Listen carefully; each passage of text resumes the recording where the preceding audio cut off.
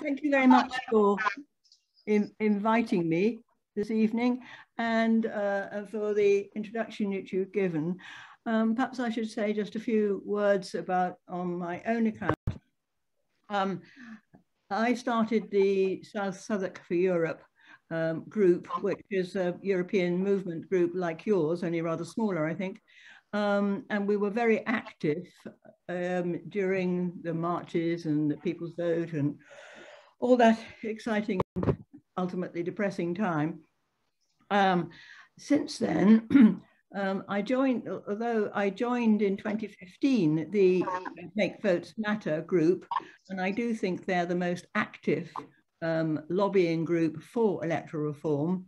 And so I've put my energies, and I must say, since we actually left the EU into the Make Votes Matter and also into the Electoral Reform Society, because I fear that the European spring will take quite some time to come, and the most immediate job, I think, is to try and ensure that we don't have a Brexit government forever, which actually, unless we get some kind of progressive alliance and some kind of electoral reform, we could actually face that dire possibility. So that's why all my energies at the moment, while Southern for Europe is somewhat in hibernation, are for electoral reform. This evening, I hope to do two things. I know that you're a very well-informed group, and a lot of what I say probably you know already, but maybe not everybody does, and I hope to maybe clarify some issues.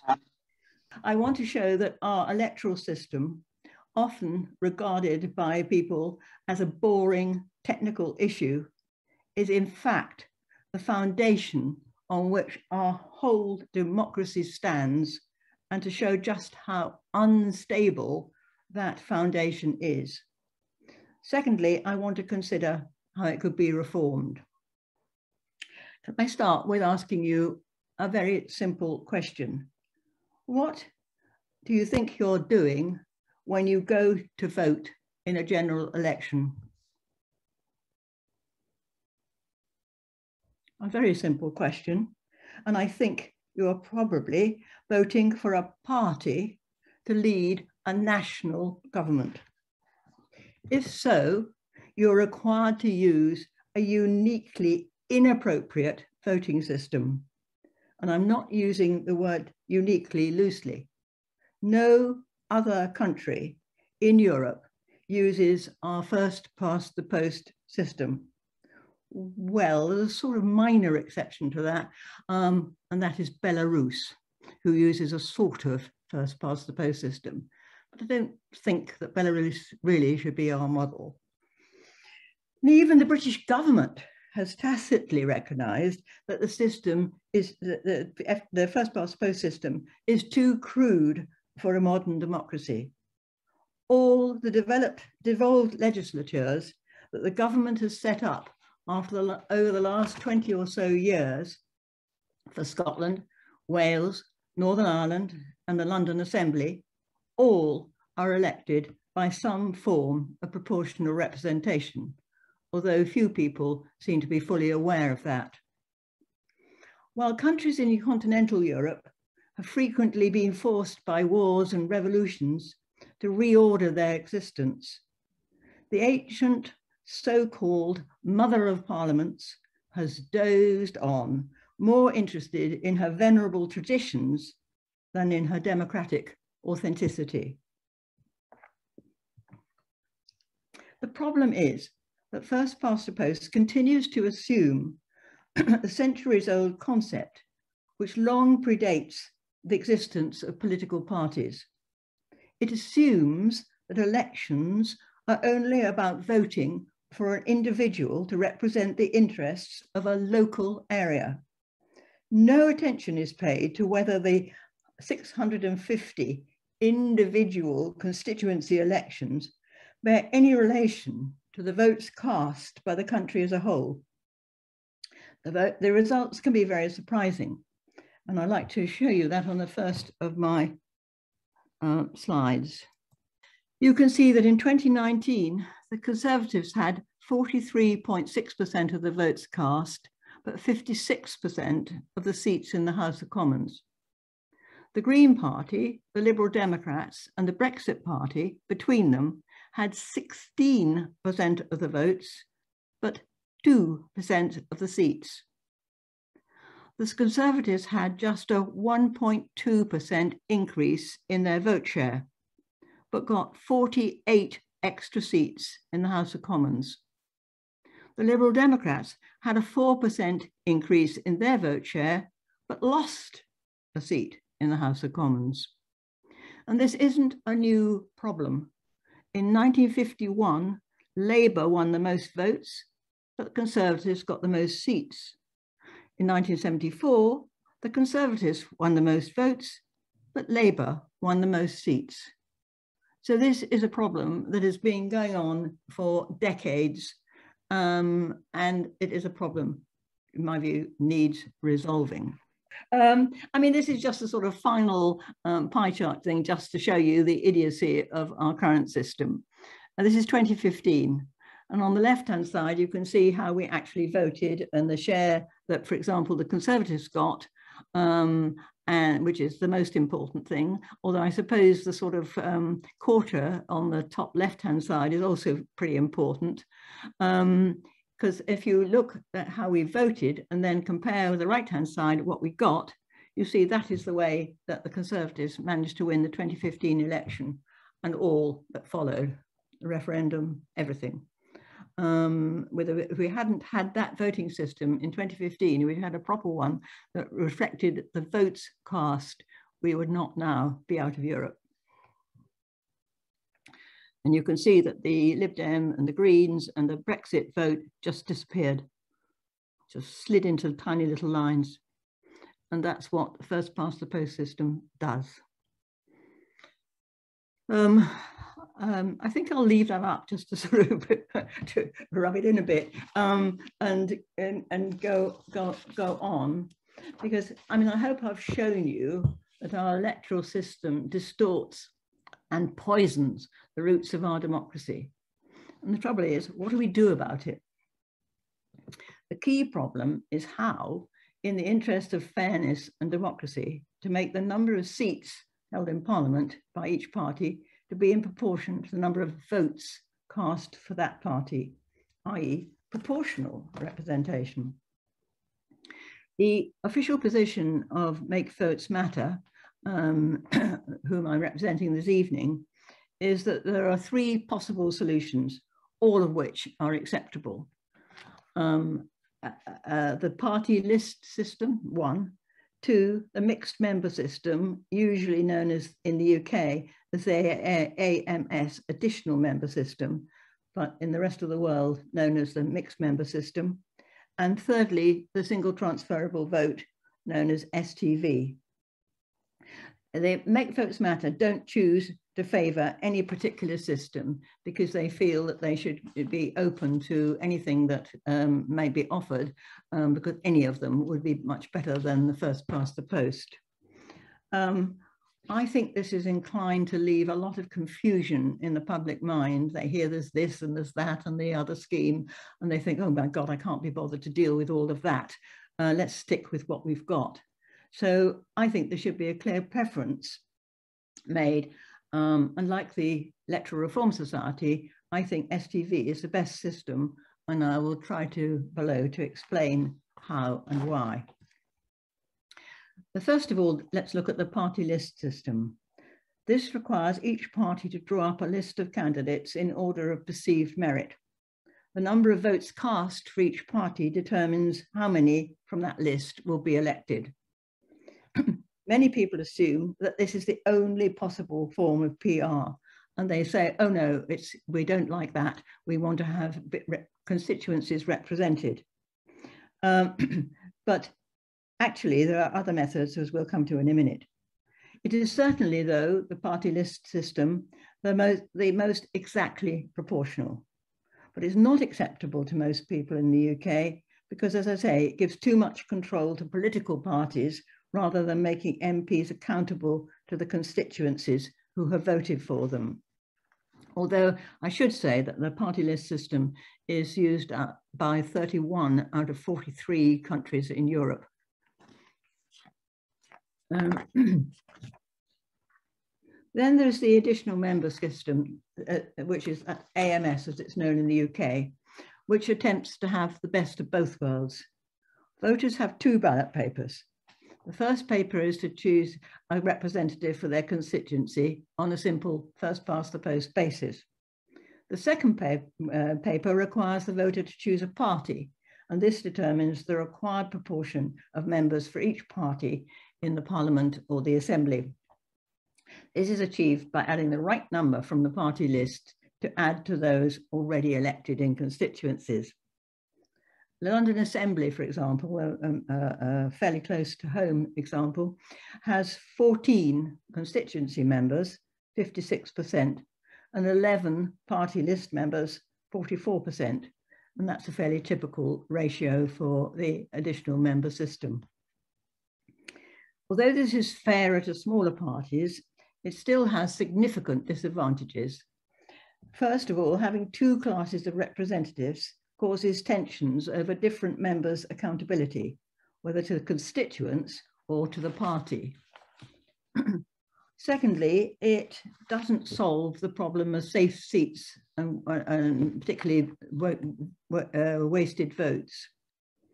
Thirdly, the parties, certainly in my view, have overdue influence. And altogether, it seems more of a sort of hybrid fix than a complete, well worked out system. Then there is the third one, the single transferable vote, the STV. Instead of one person representing everyone in a small area, a number of MPs, typically 4 or 5, are elected for a much larger area. Voters number on a list of candidates of any party or none, number 1 for their first choice, number 2 for their second, etc. As many or as few as they like. To be elected, a candidate needs a set number of votes called the quota, which, if you're interested, is the number of votes cast divided by the number of seats available plus 1. Surplus votes are redistributed to second choices, as are those for anyone eliminated because they have too few votes. And I just wanted to show you a slide. Now we seem to have got them up okay, that the figures for the 2019 election and how it might have worked out. One can't be sure because there's so many sort of different ways in which people might vote with a different system, but roughly how the 2019 election results might have worked out had it been done under STV.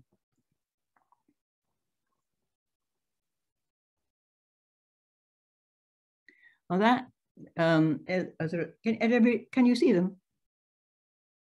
Yes, that's visible to me, certainly. So the third column shows the vote share for each of the parties on the left, and in the second column the total votes. And you can see that in the fourth column, the black column, you can see the number of MPs that were elected under first past the post.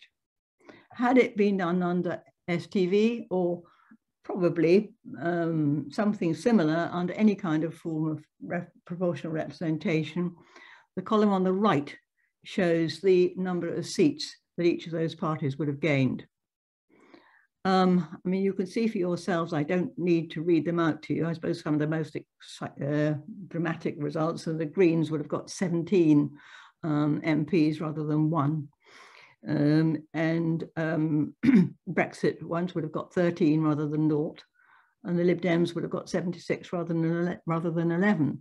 However, perhaps the most interesting thing is that if you look at the total that Labour would have got, 210, plus the Lib Dems, 76, that comes to 286 and is 2 more seats than the Conservatives. I mean, what a different result that would be. Where would we be in such a different place now had that been the result of the 2019 election? I mean, it's quite sort of takes your mind. It is really quite difficult to contemplate just how different the world would be had we had a decent electoral system in 2019 and, well, 2017 too, and particularly, and also 2015 particularly. I mean, nobody could be quite sure, but that's roughly how it would have worked out. And so very different from what we got. There are other advantages to STV, I think. First of all, representatives are chosen by the people they represent, not the party, which is how other proportional systems more or less work, although the additional member system is a sort of hybrid.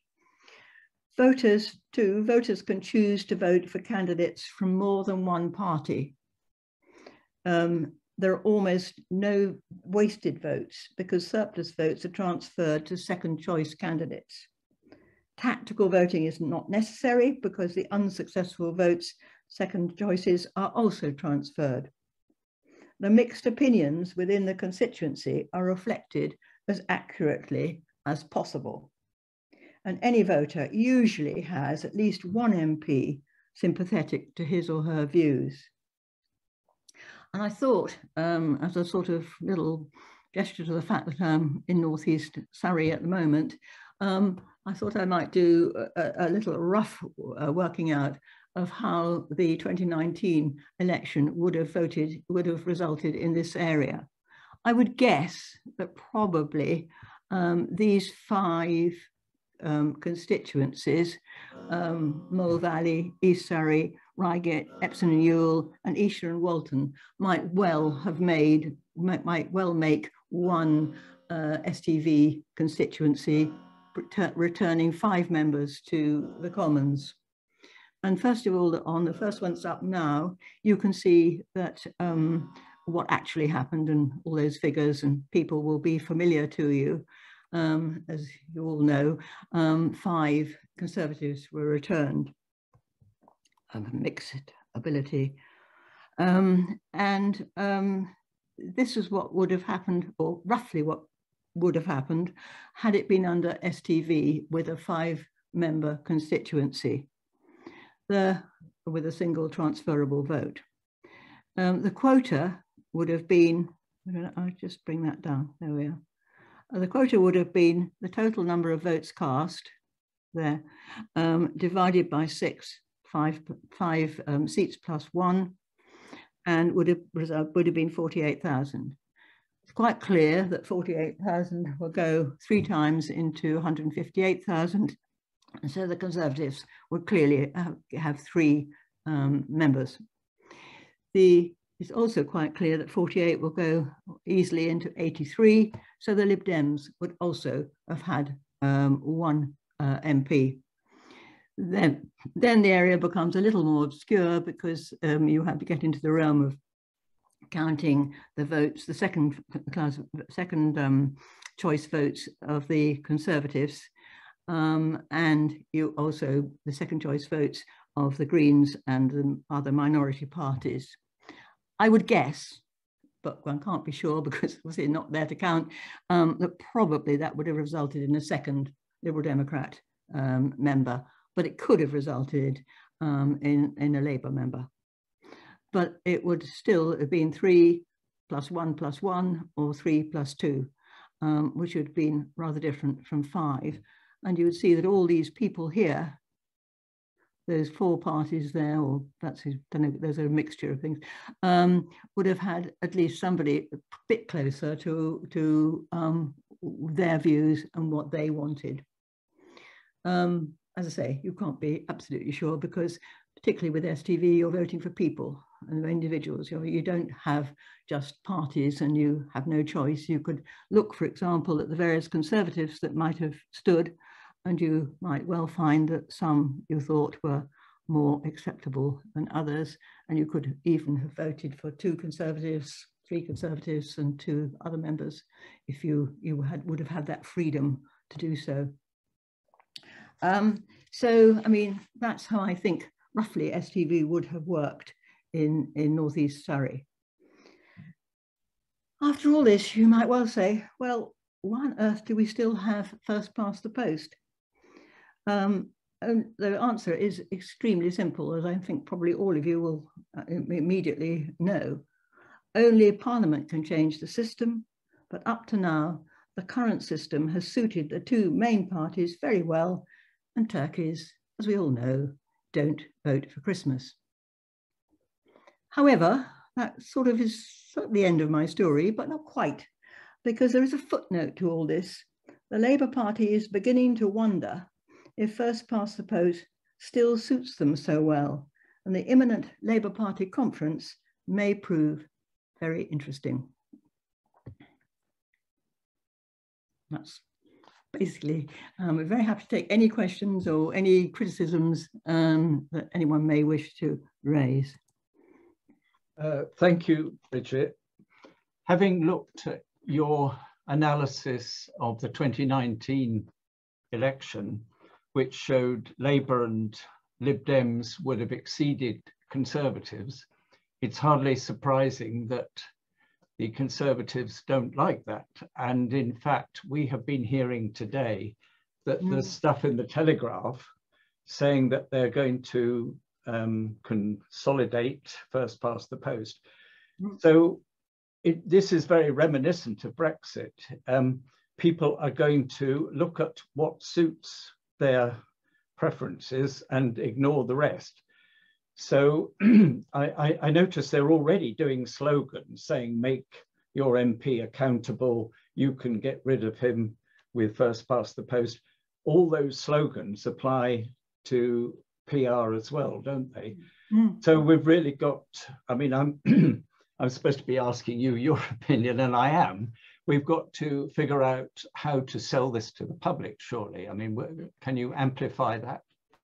Yes, I mean, I think that is, there's two different things I think we need to do, very different, probably equally important. One, as you say, to make the public more aware of all the shortcomings of a voting system, which they're perfectly used to, content with, they don't question it, unfortunately. Make Votes Matter is intending to have street stalls in the autumn, and I've been putting together a kind of quiz which asks questions with surprising answers, and if anybody on the street can actually get it all right, they can do it on mobile phones. They can get a chocolate bar, or something like that. I mean, the idea would be that ordinary people just going about shopping on a Saturday morning would be encouraged to take part in something which made them much more aware. Most people like quizzes, and most people like small prizes. That's the sort of, I mean, and Make Votes Matters trying to find all sorts of ways in which the public might become more educated about the shortcomings of their system. The other really crucial thing, which I hinted at in the footnote, is what Make Votes Matters be really trying to concentrate on. And that is to get the Labour Party to see that they will never, it's very likely that in the foreseeable future, they will never, ever win an outright majority. They will never form a government by themselves under first past the post system. And only with great difficulty, if they recognise that they will need to look at some kind of progressive alliance, some kind of working together with all the people that don't like the present government, because obviously they're the biggest opposition party. And that's why I mean, it will be very interesting to see what happens at the Labour Party conference, because now over 300 local Labour groups have put forward a motion in favour of electoral reform. But the problem is that the powers that be don't seem to, and the unions don't seem to realise that they aren't going to win, they aren't going to be a government. They just aren't, not since they lost practically all the seats in Scotland. Never mind the Red Wall, it doesn't matter, you could get all those back and they still wouldn't win. But it doesn't seem to have really penetrated the Labour mind. And until it does, I personally, you know, we can try to inform the general public, etc., etc. But I don't see how we can actually do anything unless all those parties that oppose the actions of this corrupt and authoritarian government work together. And that is the only hope, in my view. And I think it's the most crucial thing that any of us should be working for at the moment. Thank you for that. We've got to hope that the Labour Party changes. That's obviously important. Can I just ask my colleague Monica if she's ready to read out any questions, or what? Are you there, Monica? Yes, I am. Hello. Yes, I am. What I would like to do, we haven't had a huge number of questions, so I think we are in a position where I could actually get the people who pose the questions to ask the question, which I think is quite a good thing to do. Right. But the first question was asked was actually by myself, so I'm going to kick off and ask the question. Oh, hang on, just get it up. Can I also say keep an eye on who has raised their hands? Oh, okay. Yes, no, we'll do. Yes, yeah. I will ask the question, will PR persuade young people to vote? I mean, by young people, I mean under 30. I don't know is obviously the very simple answer. It will do more, I think. I mean, it might entice them to vote a little bit more than the current system, but the problem is getting it over to them, because you know, it's very hard to actually get through to young people. And people say, okay, we'll get talks to sixth forms, etc. But under the present circumstances with COVID and everything being under such pressure, I don't think many heads have got much sort of time for those kind of things. They're concentrating on keeping going. But if you said to them, well, look, this is the old system was like this and the new system is like that, I'm quite sure that that would be helpful. But how we get really through to them, I don't know is the answer. I think in many ways it would be easier if we did have a vote at 16. I mean, I'm not particularly in favour of it, but I think it would be much easier in schools actually to be talking for quite some time about elections in a steady sort of way to younger people. Whereas I think that often 17 and 18-year-olds, and I speak as an ex-head, often think they know the lot anyway, and may be less susceptible for arguments being put to them. Yeah. I mean, I quite agree, that's where we need it. And so many of them are pretty aghast by Brexit. And if you say, well, Brexit would never have happened had we got if we'd had a proper electoral system, it simply wouldn't. I mean, that might sort of persuade them that they need to take this seriously. Yes, yes, thank you.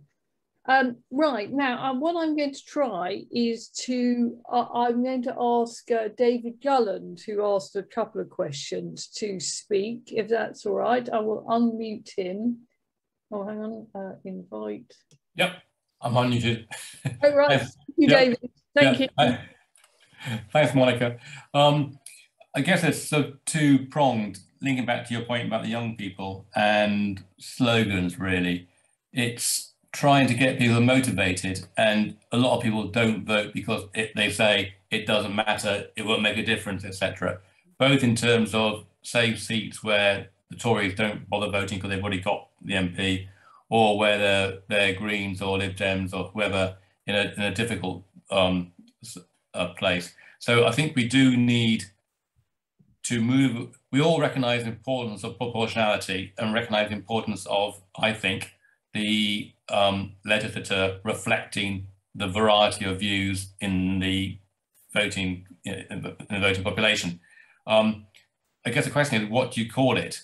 And unfortunately, we're in this stupid world of slogans. There's been a bit of a chat about this. So it is depressing, but we do need a slogan. And I know your movement, Brigid, make vote matter is quite a good one.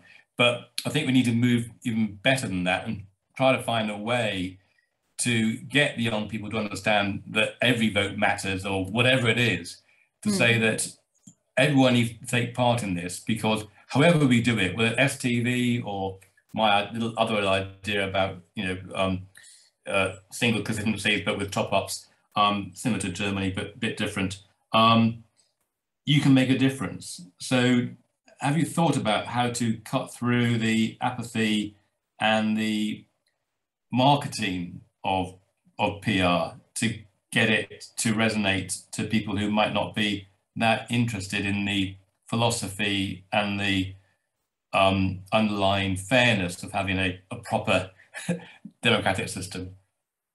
I think myself, I don't know that I'm speaking particularly for Make Votes Matter, that what we have to do is to sort of work on just the general public, so to speak, in a drip by drip way, which we won't see much results, but slowly, possibly it does penetrate.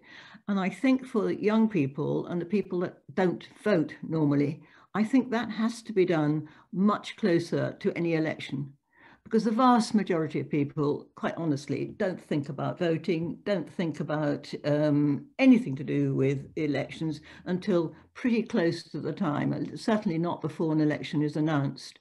Then I think you're absolutely right. On social media, somehow or other, and I'm afraid somehow or other is the most pathetic way of saying anything, because it doesn't mean anything, but I don't know, is all I could say at the moment, quite how. But I reckon with young people, it probably has to be on social media, and a very hard, sharp campaign, because most of the things that bubble up on social media bubble down again very quickly. So the timing is crucial.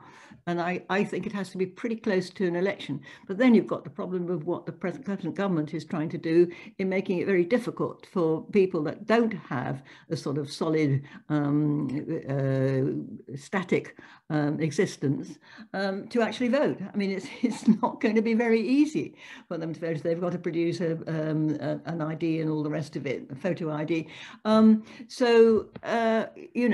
the government is on purpose putting all these hurdles in front of them.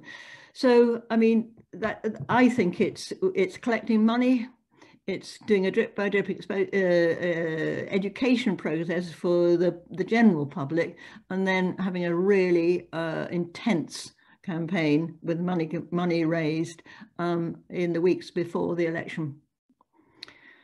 But I mean, since the government is quite clearly doing everything it can to remain in power forever, it's going to be a very tough job. So thank you, Brigid. Now, I would like to call Anna Beria to pose her question. I'm going to invite her to. Anna, are you there? Can you hear me now? Yes, I can. Yes. Hello, Anna. Yay. Hello, everyone. So I'm looking at what was my first question. I think I asked a couple. I can remind you if you like. Would you like to remind you? Oh, yeah, it's the Johnson's government, isn't it? Yes, yeah. Johnson's government is hell-bent. Hell-bent, yeah, on reducing the number of elections in UK that do not use first past the post. And I'm talking about the Police and Crime Commissioner election and the regional mayors. So Make Votes Matter has a petition about this, and I'm sure most of us have really signed it, but what else could we do to call out the government's blatant attempt to reduce our democratic choice even further? What else can we do? I don't know that can be effective. I mean, we all went on the people's marches and millions of people said what they thought, and it had absolutely no effect. Quite frankly, I mean, I understand the question, but I don't know the answer. Sorry to turn it back to you, which is a bit mean, but I was wondered if you had any proposals, or if anybody had any proposals as to what we could do. I have an idea. This was my son is a sort of political campaigner, and he said billboards. Sort of come up with some graphics and stick it on billboards. It's apparently not that expensive, you know, and Led by Donkeys did it. I was just going to say, Led by Donkeys might take it up. Well, I think, you know, just contact the people who own the billboards and put them up. I feel tempted to give it a go myself.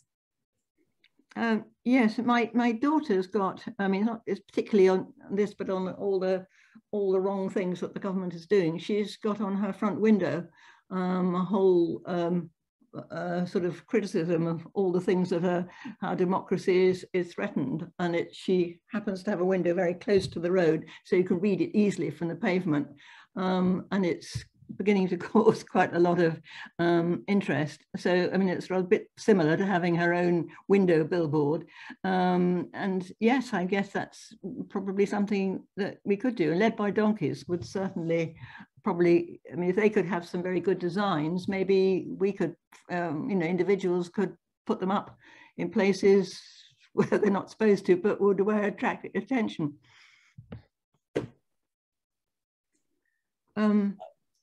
Now, questions. Patrick Reynolds. I'm going to just see if I can find Patrick and invite him to speak. Oh, he's there. I'm unmuted now. You found. Yeah, that's fine. Hello, Patrick. The trouble is, I'm easy to find because I'm sitting in the top row, like I think we all are, aren't we?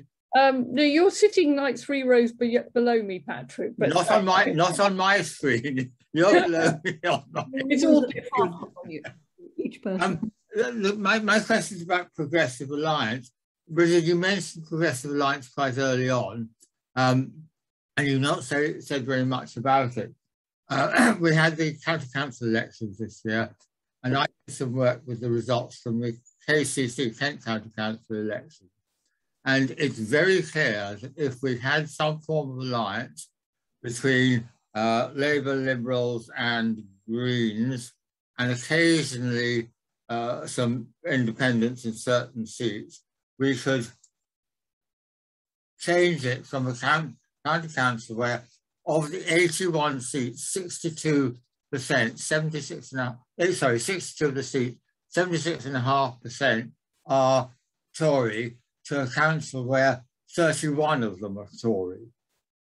Now that there's a very big assumption there, and that's that everybody votes exactly like they did last time, and that's probably not a valid assumption, but I think it might work both ways. Now I think the advantage of that is that if you can do it at a local level by working together, you can show people, takes time, I know it takes many years, show people that their votes can matter. If you show people that their votes can matter, then you can engage them a little bit more and a little bit more and a little bit more. I think there's a lot of potential mileage in progressive alliances, but I think that some heads need knocking together, because I understand that it's Labour Party policy that they must stand in every seat. I believe that the Lib Dems have something similar. It ain't going to work that way. We've got to work together. Yes, but it was quite clever, I thought, that in the Spence election in Yorkshire, that's not quite the right name. But Battley anyway, and Spence. What? Battley and Spence. Yes. That actually the Lib Dems didn't stand down, but they only campaigned in the areas where Labour was very weak. And they were the people that actually might get people to vote not Conservative. And so in that way, they were very useful. They did something for Labour but it was quite good for themselves. And the people it was bad for were the Conservatives. So I think it has to be very subtle, any kind of progressive alliance, and it has to be done constituency by constituency. And I think it has to start now. Because you can't build up this kind of trust and working together and working out how it could work in your particular area, and every area is different, unless you start early enough. I agree entirely with what you've just said, Brigid. It's absolutely right, but it does need to be dealt with at a local level, and we do have to start now. And how many people are actually doing something about it? Well, I mean, the thing is, my constituency has a very large Labour majority. The MP is fully in favour of electoral reform. She's very enlightened, kind of the best of the Labour, as it were. And you know, I don't need to, there's nothing much to do there, but it's not so easy to sort of thrust yourself into other people's areas where you don't live. But I mean, I quite agree. I mean, how many of us are doing whatever it is that we? I was thinking more at a higher level, where the parties that are not in power should be saying, when you go out and not prepare to govern, go out and prepare to talk to other people and come to arrangements, working arrangements.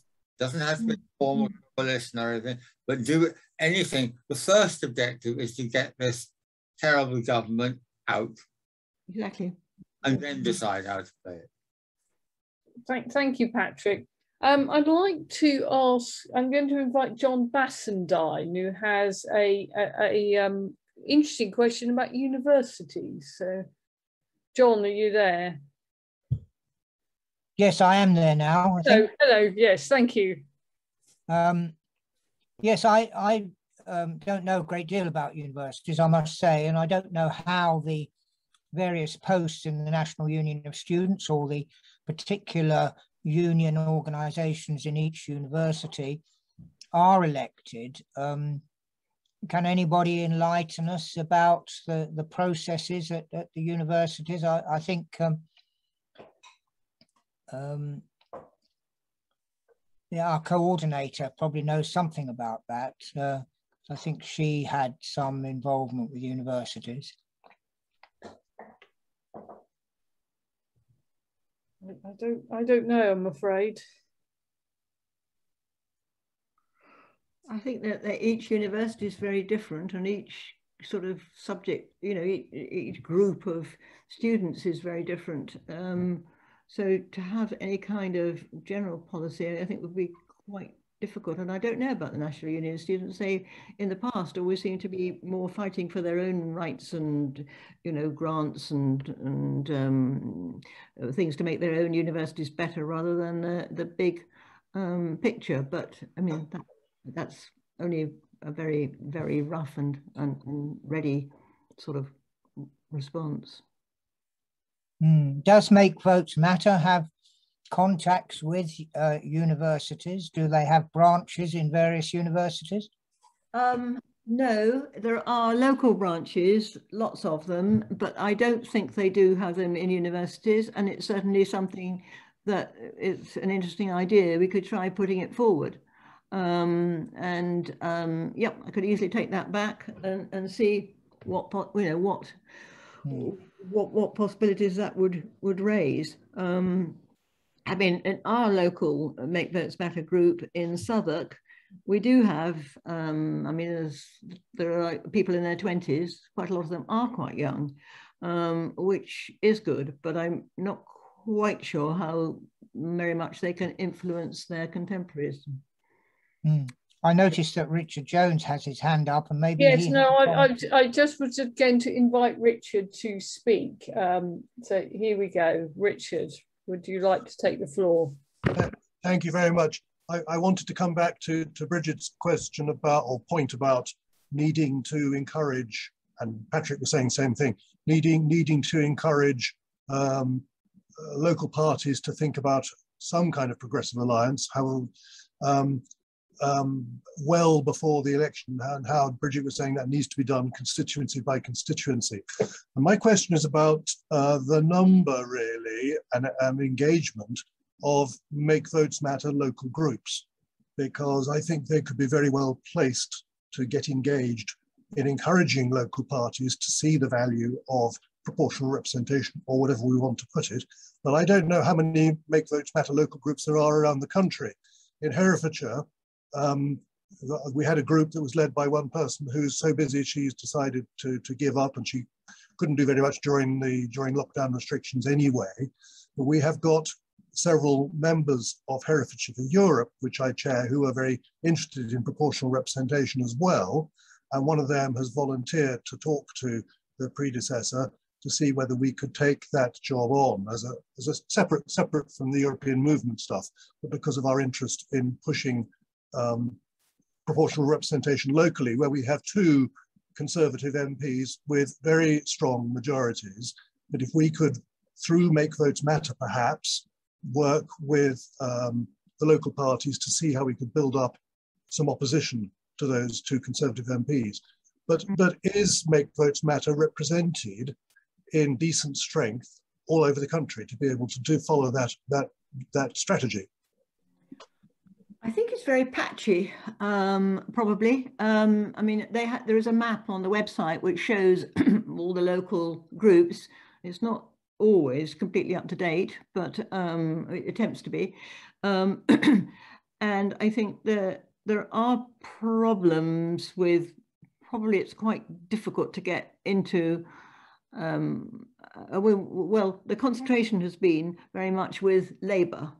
Because not at the moment on the question of progressive alliance between the parties, but much more trying to work where the members of the Make Votes Matter are Labour themselves, to work with local parties to get them to put motions for the Labour Party conference, because unless the Labour Party changes its policy, basically the whole thing's doomed, because we've got to have Labour on board, I think, at the top. In order for local constituencies to work together, they've got to have the approval of the top people in the Labour Party. And that, I think, can only come about by motions put forward by a big majority in the conference. So there are sort of a lot of different streams here, I think, working. I mean, Make Votes Matter, that has been their priority, hoping that they could get proportional representation as being likely to be in the Labour manifesto and accepted as Labour policy, because that is possibly the most important thing to do. If that happens, then I think the next thing would be to work, to try and work in local parties, local members of parties that we know to be quite influential in their own party, and to work towards working together. But I mean, the situation is so different in different parts of the country, for what the majorities are, whether they're Conservative or whether they're not. It's not easy to have a blanket policy, but up to now it has been to get the Labour Party to change their ideas about proportional representation. Where we go in the future, I don't know. I think it is trying to influence people that are members of Make Votes Matter and members of political parties to work within their parties, to work with other parties. Yes. But I mean, if we don't begin now, it's not a quick. Absolutely. No, thank you for that. May I just make a quick comment on Patrick Reynolds' comment about getting into sixth forms? Because a year ago, I accompanied the then Herefordshire MVM representative to Hereford Sixth Form College to promote Make Votes Matter, and just to engage with students and say, of course they were 16 and they didn't have a vote. Would you like to have a vote? When you vote, would you like to make your vote get somewhere? But this year, when we're not doing it because we haven't got a Make Votes Matter a person, but I went to Sixth Form College last week to promote the European movement. I'm going to Hereford College of Arts next week to promote Young European Movement and the Erasmus Plus Alliance and so on. Freshers' fairs are a way in to get to young people. What response did you get from the sixth formers? Quite a bit of interest, particularly from second year politics students who also came to the Freshers' Fair. And I got a list of about 13, 14 people signed up. So some of them just walked by, they weren't interested, but some were ready to engage. Because are you interested in European issues? And a year ago, more relevantly to MVM, about half of them walked by without any interest, and the other half showed some knowledge and interest in voting issues. Surely some of those young people would say, my vote won't make the slightest difference at the moment. If you couldn't say back to them, well, let's get PR, whatever we're going to call it, some more attractive name perhaps. If we can say back to them, but your vote, small though it may be, will make a difference ever so slightly, that's quite a useful, better argument, is it not? And what about make your vote matter? I'm not suggesting Make Votes Matter changed its name, but that could be something to be used as a slogan occasionally.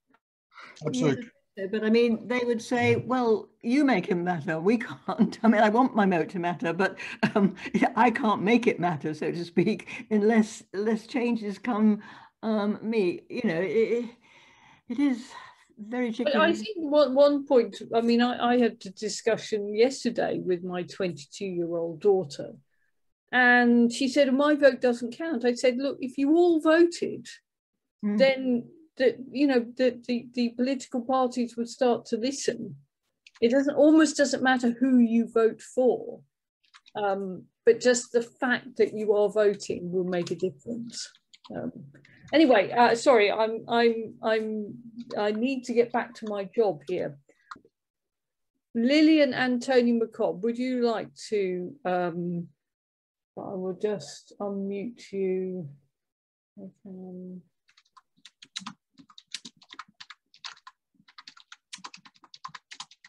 Hello, Tony. Yeah, we are on the participants list, but it's probably Tony rather than Lillian. Right, okay, sorry, Tony. Our main concern is simply the time available to produce any electoral change whatsoever. The electoral bill that's going through at the moment proposes basically to abandon PR. It proposes to stop charities making any political statements. It proposes to almost criminalize any liaison between the various opposition parties. And from our point of view, the main points we would like to make is that it's very important to have some kind of mobilization of voters or voting campaigns as early as possible. Because let's face it, at the moment it looks like Johnson is going to call an election in round about autumn 2023, when the boundary changes will have taken place. But he can also call an election at any time before that if he wants to, and if he sees that the situation is favourable. Thank you. Brigid, do you have a response to Well, I mean, not really, because that bill hasn't passed yet, has it, changing the voting? It's going to. It's going to. Yes, I mean, well, what could stop anything now? Basically, that's the trouble. Yeah, not. I mean, I don't really think so. I mean, I just think that I mean, we have to start now. Is whatever. I mean, I think that's just it's as simple as that. Whatever's happening, what we have to do is not going to be quick, and we need to start as soon as possible. But you know, it's not unlike the 30s, is it? In Germany, actually. I understand and agree with the pessimism, but up to now, I think the government's quite popular because it's seen as having done a good job with the virus. I think that's questionable, but it's managed to sell that to a lot of ordinary middle-of-the-road people. I cannot see how it's going to continue to do well when the virus is less significant and the effects of Brexit are more significant. I think they're good at words. I'm not sure they're very good at running the country. So when they become less popular, we might be more easily heard. So, you know, I'm clutching at straws here, but it's good to be optimistic. Yes, indeed, and also when you know, universal credit is reduced and a lot of things become much more difficult than they have been. I mean, that won't be very helpful to the government either. But the trouble is, they've still got that majority in Parliament. So, but, yeah, again, sorry to sound pessimistic, but if you look at the 80% of our media, which are Tory controlled and are peddling day by day, if you read the Express headlines day by day, you will become aware that most of their readers and the Telegraph readers and the rest of them are living in cloud cuckoo land, where the impact of Brexit and the impact of COVID is being well, misrepresented day after day after day. So even if people begin to get disillusioned with COVID, the media, including the BBC, will mitigate the bad impact that that's having on people.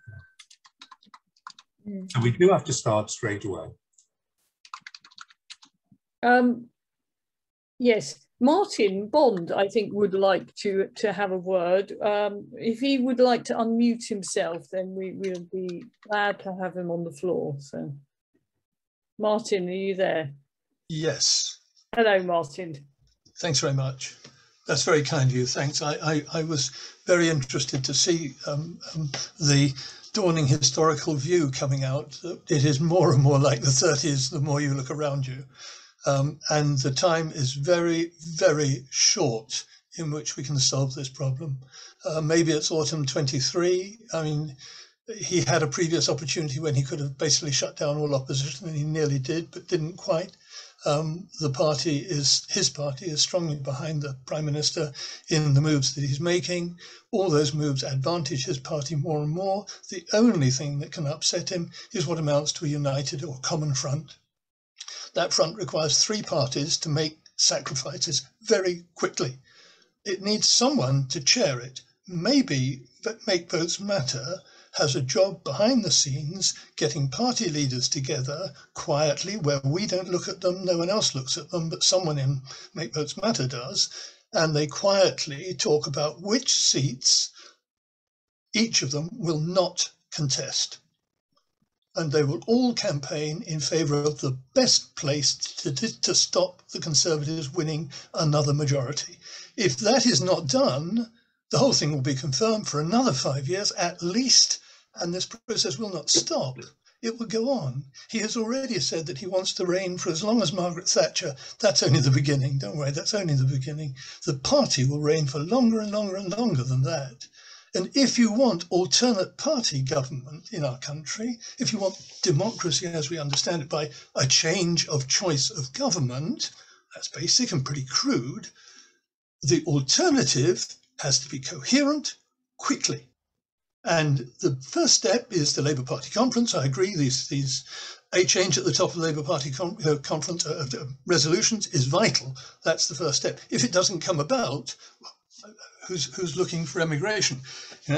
Maybe Scotland might be independent one day, might be a safe haven, but some of the other places in the country won't be. It really is very serious, and really, if you don't know where we came from, you don't know where you're going. That was what I had to talk about some weeks ago. And right now, I see it getting more and more slippery, this slope. Sorry to be despondent, and, well, not quite despondent, really. It could be saved, but it's getting on to be close for a miracle to save it. Thanks. Brigid, before Thank you, cheer us up, do you know what Keir Starmer thinks about this? Well, as I understand it, I mean, he's been such a disappointment, hasn't he? Well, he has to me anyway. He doesn't seem to like new ideas, and the thought of Labour sort of having to work with other people seems to be as much an anathema to him, as far as one can tell, that it is to many of the people in the unions. So I know that he hasn't shown any great enthusiasm. Whether he'll be pushed into it at the Labour Party conference, perhaps. But I mean, so far, well, in my opinion, is that we don't know whether he believes in anything much. I mean, he's so cautious, and seems to have no fire in his belly. So I don't know. But on the other hand, if he thinks that it's an important thing to win the next election, which seems to be... He can't. Then perhaps he will, because it seems to be the only thing he cares about. He doesn't seem to worry what you're fighting for to win the election. All you need to do is to win it. And possibly, if he thought that this was the way to win it, he might come on board. I don't know. Can I make a brief comment? No one will win the next election unless it's a united front. It won't be Labour that will win the election. It won't be the Lib Dems. It won't be even the Scots Nats if they join in. It won't be the Greens. It will only be the principle of changing the system. And that's the only thing that will bring them together. Their policies are miles apart. So there's no question of common policy, except to change the system so that there will always be a chance in future of winning, not letting the Conservatives win. And then they can actually... That's the only common ground. Yes. Sorry. But, you know, but I don't... Keir Starmer doesn't seem to be sort of big enough to grasp any of this. Oh, dare I say, he's an amply intelligent enough man to do so. Whether he can politically, tactically within his party, honestly, I don't know. And this party conference is fairly clearly the last chance for that to show, if he gets enough support, or enough support comes out for him to be able to move to that position.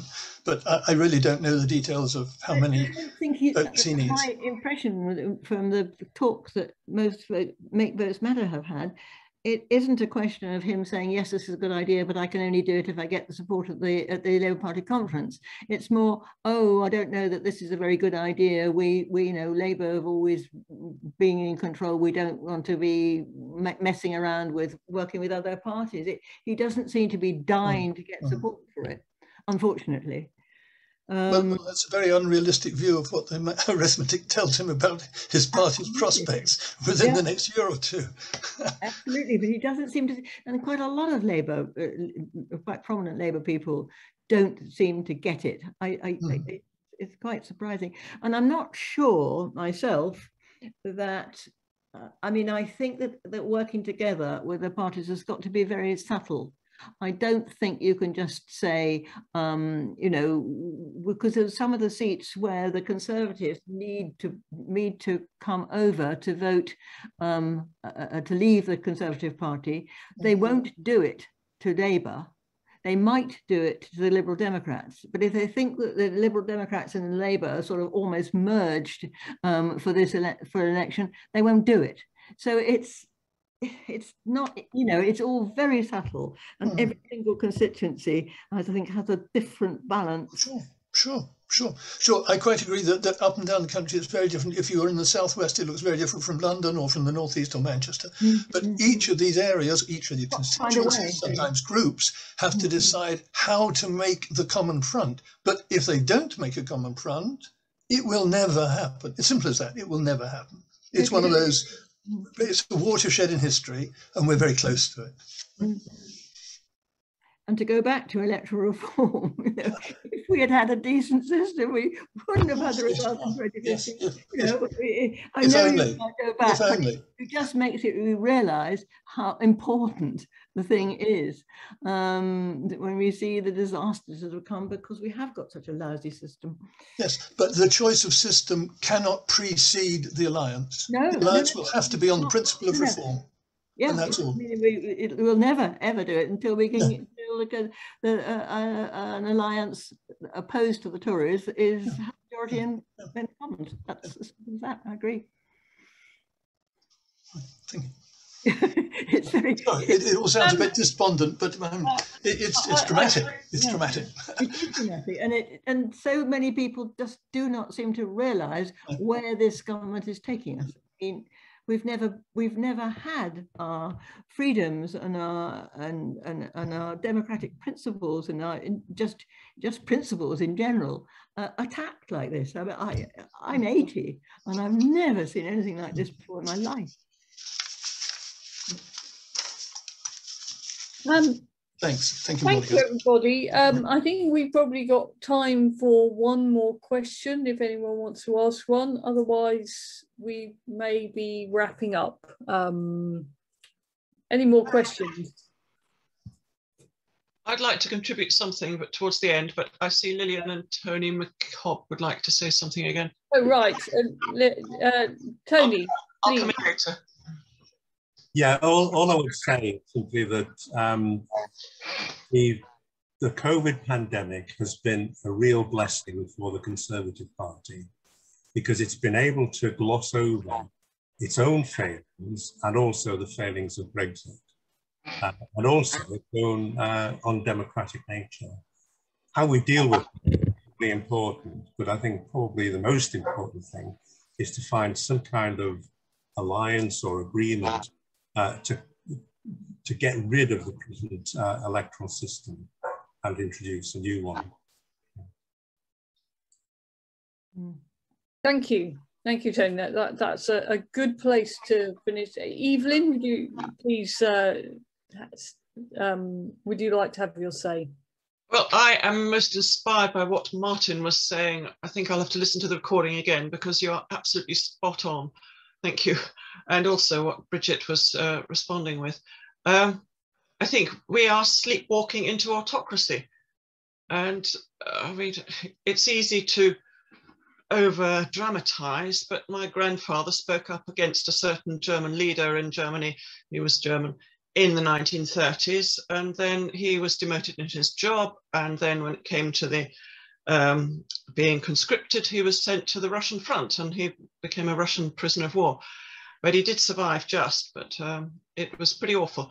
So we're going to have to, it may not be as bad as 1930s Europe, but we have to make sure that all the MPs and the people who are in power are held to account. And that's something that's so important. And I think all of us here really feel the same. And I want to do all I can to, even if it's just scraping a mountain with a teaspoon, at least do something, or the drip drip effect or whatever. And I would like to ask Brigid how we can do this street stalls on the with your app or whatever it is on the mobile phones with the piece of chocolate as a quiz response. But I'd also like to talk with Martin more at some stage, or maybe we can email each other, about what more we can do to raise awareness of this. Mm. I've just come back from a holiday in Cornwall, and everyone, of course they were on holiday, but they did not want to talk about politics at all. And I'm considered a bit of a fanatic if I ever raise the subject, so I have to keep my mouth shut. But I did manage to say to the other people at the bed and breakfast, we all have to get our information from a variety of sources, not just from one, so that we get the full picture and not just one skewed view, but to try and get it across and get people to wake up. Gina Miller said, "Wake up, people," in one of her texts or tweets or something. And we need to get this. We've had our summer holiday now. We've got COVID. We've got to face up to whatever's coming this winter. But I really think we do need to get people as involved as possible and going into the schools. I'm going to contact Richard again about how we do that, and colleges, to wake people up to being aware. If you don't vote, then you get who you didn't vote for. I'm sure there's another better phrase than that, but we do need to get people involved more. We don't want to do what happened in the 1930s to allow the extremists to take control, and then suddenly we wake up one morning, we find we have no say at all, and that is a frightening prospect. It may not be as bad as that, but it's certainly looking that way, and we've got to do all we can to prevent it. And as Martin said, this Labour Party conference is maybe our last chance. Anyway, I'm wittering on. Thank you for listening. Other people have got better things to say than me, but thank you for listening anyway. To pick up on what Evelyn's saying, I particularly focus on this step-by-step situation. Each step is very small and trivial seeming, but they add up to a journey, and we need to be careful about that. We need to learn from history. It's pretty obvious from what Martin and Brigid have said that the first thing has got to be a united effort against the current party, and I suppose the next thing is to get a decent political system, and then we can start living normally again. So I think those are the main lessons that we take. And so I think what I'm trying to say is bring this to an end because time's passed. Thank you very much, everybody, and thank you particularly, Brigid, for joining in. I'm sorry about the trouble with the share screen. I think we had an interloper, actually, because there was something a bit odd going on, but it did at least sort itself out.